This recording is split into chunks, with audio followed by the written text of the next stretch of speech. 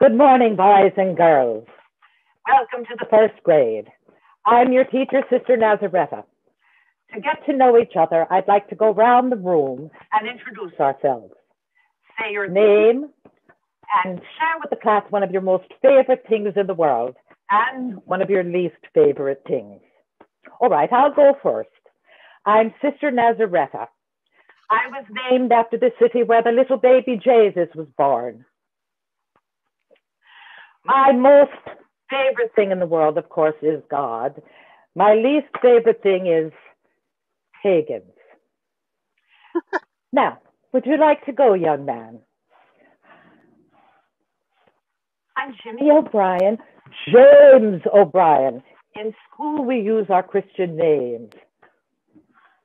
James.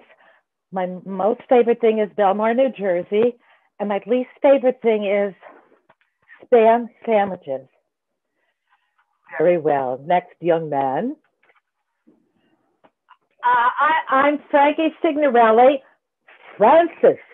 Boys and girls, please, we must use our Christian names. Go on. Your most and your least. Point Pleasant, New Jersey. And blimps. Fine. Next, young man. Tom Gaffigan. No.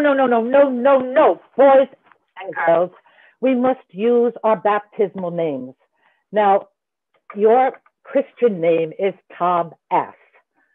Go on with your most and your least. Baseball and spinach.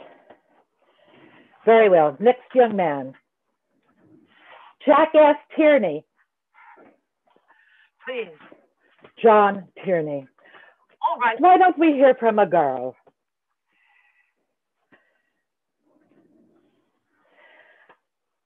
I'm Mary Ann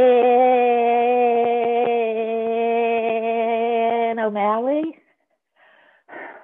My most favorite thing is ice cream, and my least favorite thing is overpopulation.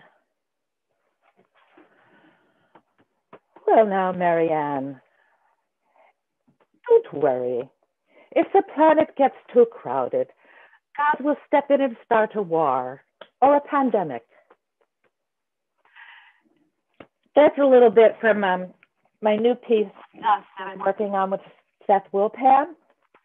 It's really about two ancient mystics who are considering contemporary funeral options. But let's leave it there. And I can't help but think that if Sister Nazaretta had evolved at all, that she would add, and if God does send a pandemic, not to worry, because they will also send a wonderful angel to bring a group of friends and colleagues together to support each other through the pandemic, to find new ways of working, to learn new technologies. And they would also send Brian Williamson to shepherd us through the technology, Zoom. I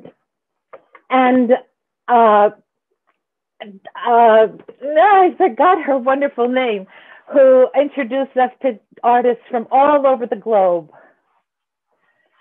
And I think she would definitely feel that Stephanie Weissman would have to be canonized as the patron saint of pandemic performers. Thank you.